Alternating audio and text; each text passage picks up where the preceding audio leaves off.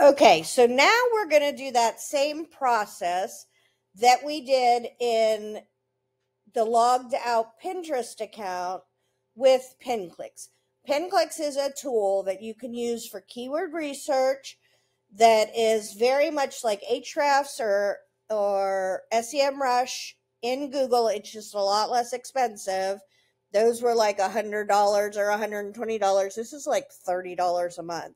And if you're doing Pinterest marketing, you need to know how to find annotations. That's one of the first ways that those of us years ago knew how to get our pins ranked. And it's even more important now. So years ago, we could take, and these are the ones we found out from the logged out ones, just pull in one of the top ones.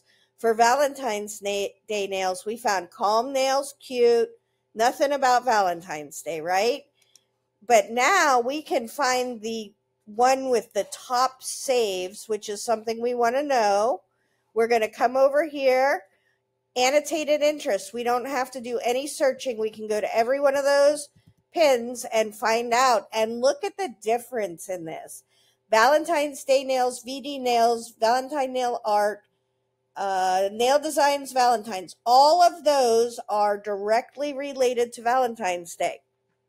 And the reason that is important is because now with so many pinners and AI users and all of that on Pinterest, you need to have a direct match between your pin, your post, and the image that you're showing. And that way you can rank for this. Now, just in case you're worried that only pins from years and years and years ago, that pin with 42,000 saves was made a year and a half ago.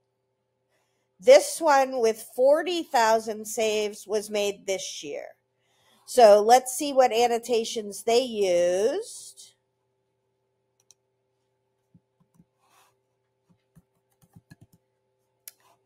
So they don't have any annotations on this pin for Valentine's Day. So the thing that I love about being able to do this so quickly is I would make 20 pins. I would have 10 of them be directly targeting Valentine's Day nails and keywords like that.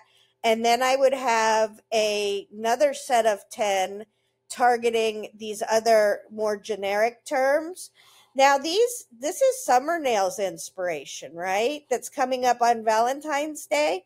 But the reason that's happening is because they rank so highly for so many keywords that they're getting all the different this and that. And I bet you, can we roll over this? Is that a heart on there?